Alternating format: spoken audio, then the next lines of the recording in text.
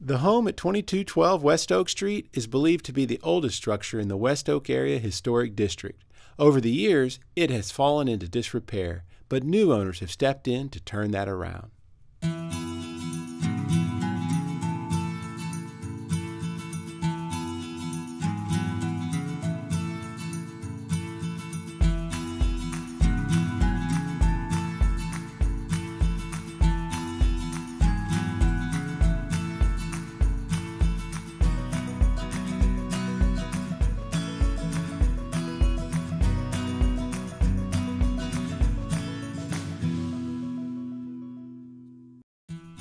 Hi, I'm Roman McAllen, and in today's episode of Preservation Denton, we're going to get a one-on-one tour of the home from Dan Fette, who recently completed an amazing rehabilitation.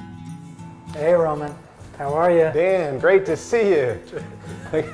Wow, this is impressive. I agree. You must be really proud. I am, yeah. All of the subs that were involved in the work really bought into the project and the need to, restore it, make it as pretty as possible and still repair everything that needed to be repaired. First thing I'm drawn to on the left is this fireplace.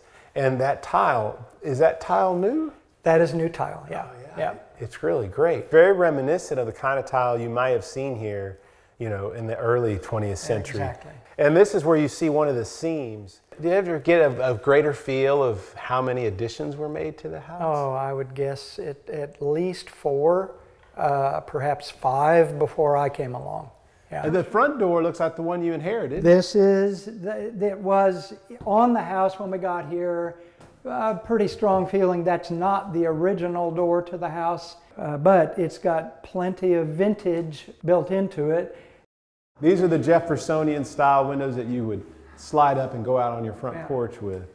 Okay, Dan, I can't resist. I've got to open one of the windows. They look nice. Oh, look at that. Wow. And the sash drops all like that. Wow, they really move nicely. It works really good, yeah. So this is floor that was original to the house when the house was built in the 1890s. Yeah. Wow, wow.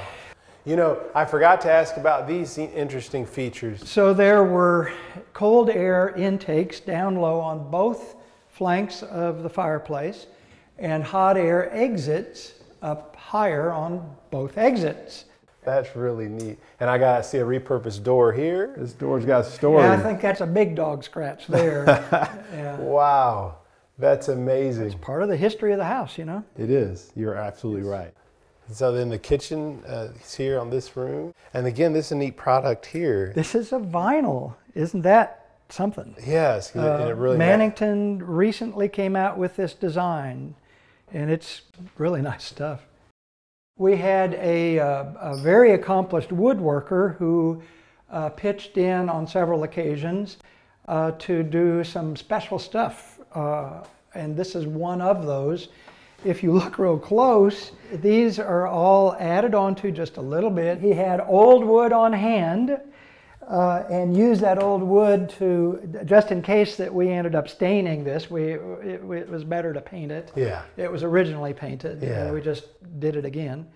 And extended all of the balusters a few inches to give us the height we needed to raise the I remember talking about that a lot. Yeah. That's really good how you got that worked out. And here again we're converting to carpet largely here because of sound insulation. And you see you added here what we did, here's the original handrail. Yeah. And this doesn't pass code. This does. You mentioned some old doors on the second floor. Those are here. And here you can see how thin they are. Very thin. And mortise and tendon joinery to hold the doors together. So you see the end of the tenon coming through this side of the door. This is the way they assembled it back then.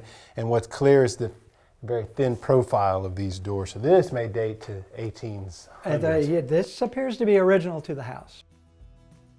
I look at these detailing. So these are the original, what would we call it? Well, about half of these brackets are ones that were either intact. We repaired a few other ones, and about half of the ones that you see here, we rebuilt entirely anew.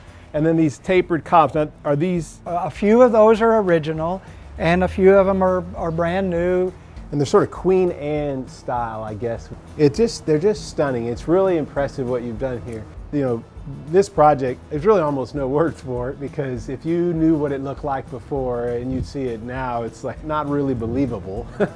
Thank you for letting us come and visit the home right here at the finish of it. It takes skill and a dedication to preservation to properly renovate any historic home. And now, this historic landmark will continue to be enjoyed for generations to come. Remember that you can watch more episodes of Preservation Denton online at youtube.com/City of Denton. For the City of Denton, I'm Roman McAllen. Thanks for watching.